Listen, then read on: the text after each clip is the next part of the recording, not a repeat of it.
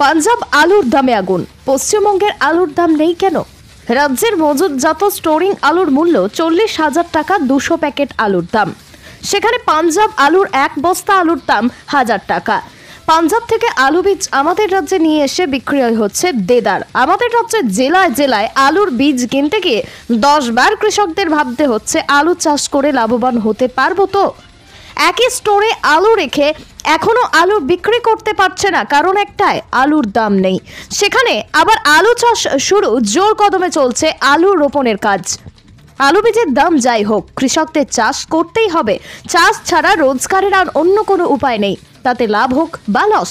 এলাকার সাধারণ মানুষের প্রশ্ন, বাইরের রাজ্য থেকে আমাদের রাজ্যে আলু আসছে, সেই আলু কিনতে গেলে হাতে ছ্যাঁকা লাগার অবস্থা। তাহলে আমাদের রাজ্যের আলুর দাম নেই কেন? বিঘা প্রতি হাজার হাজার টাকা খরচা করে আলু চাষ করতে হচ্ছে। একই রাসায়নিক সারের দ্রব্যমূল্য অত্যাধিক, তবে অবশ্য বস্তার গায়ে পিন রেট অনেকটাই কম দাম, সেই তুলনায় মার্কেটে অনেক বেশি। আবার অনেক রাসায়নিক সার রয়েছে, বস্তার গায়ে দাম লেখা অনেক বেশি, সেই মালের দাম পিন রেট থেকে অনেকটাই কম। তবু কৃষকেরা ব্ল্যাকে দাম বেশি দিয়ে রাসায়নিক সার কিনছে। তবে জেলার কৃষি দপ্তর থেকে রসায়ন সারের কালোবাজারে বিভিন্ন রকম পদক্ষেপ নিয়েছেন আধিকারিকরা। কোনো কৃষক রাসায়নিক সার যদি প্রিন্টের দামের থেকে দাম বেশি নেয়, যদি কোনো কৃষক অভিযোগ জানান ওই রাসায়নিক সারের দোকানের নামে, তাহলে সেই অভিযোগ খতিয়ে দেখে কৃষি দপ্তর সেই দোকানের লাইসেন্স ক্যান্সেল করা এবং সেই দোকানদারের উপযুক্ত শাস্তির আশ্বাস দেন। এমনটাই জানান জয়পুর কৃষি ব্লক অধিকর্তা। একদিকে জেলাতে জাঠো আলু বের হওয়ার আর বেশি দের নেই। জাঠো আলু বলতে আমরা বুঝি হাইব্রিড জাতীয় আলু পোখরাজ। এই আলু 2 মাসের মধ্যে উৎপন্ন হয়। এই আলু অনেকেই অধিক দামে বিক্রয় করার জন্য চাষ করে থাকেন, ফসলও ভালোই হয়। একদিকে পোখরাজ আলু বের হতে চলেছে কিছুদিনের মধ্যেই, অন্যদিকে কোল্ড স্টোরেজে আলু এখনো শেষ হয়নি। অনেক আলু আজও রয়ে গেছে কোল্ড স্টোরেজে। অনেক কৃষক ভেবেছিলেন কোনো স্টোরেজে আলু রাখলে অনেক দাম পাবে, সেই ভেবে অধিক লাভের আশায়, সেই লাভের আশা কাল হলো কৃষকদের এবং ব্যবসায়ীদের। এখন তাদের আলু নিয়ে মাথায় হাত। একদিকে নতুন আলু ঢুকে গেলে পুরনো আলুর কেনার লোক থাকবে না, তখন এই আলু কি হবে? এটা এখন সবচেয়ে বড় প্রশ্ন। দাদা, এই যে বলছি যে সারে নাকি কালোবাজারি হচ্ছে, এইরকম ব্যাপার হচ্ছে, আপনারা নাকি দাম বেশি দিচ্ছে, কি বলবেন? কি কি মাল বিক্রি হচ্ছে, কি কি দাম মাল বিক্রি হয়নি?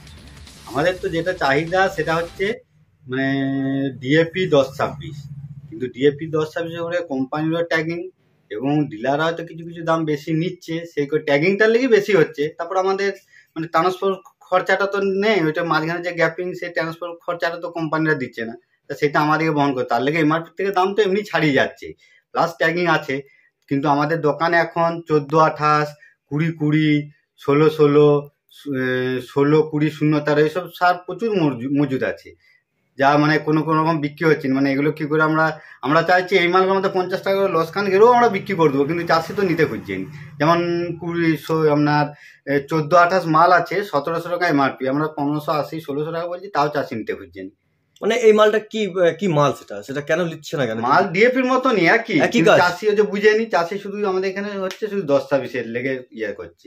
কিন্তু 10-26 সার তো এমন প্রোডাকশন কম, সরকারের ইয়ার থেকে আসছেই কম, তাহলে সেটা কি করবে? যার লেগে মানে শর্ট থাকার লেগেও দামটা অনেক বেশি হয়ে যাচ্ছে।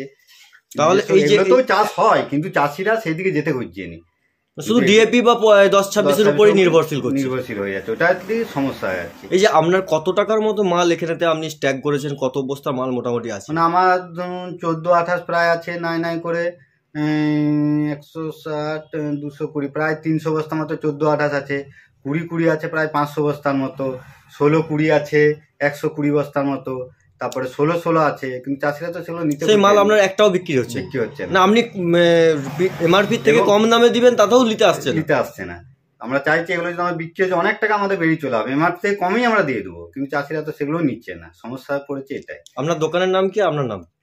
সন্ধ্যা কৃষি ভান্ডার, ভক্তদাস রক্ষিত। ধন্যবাদ।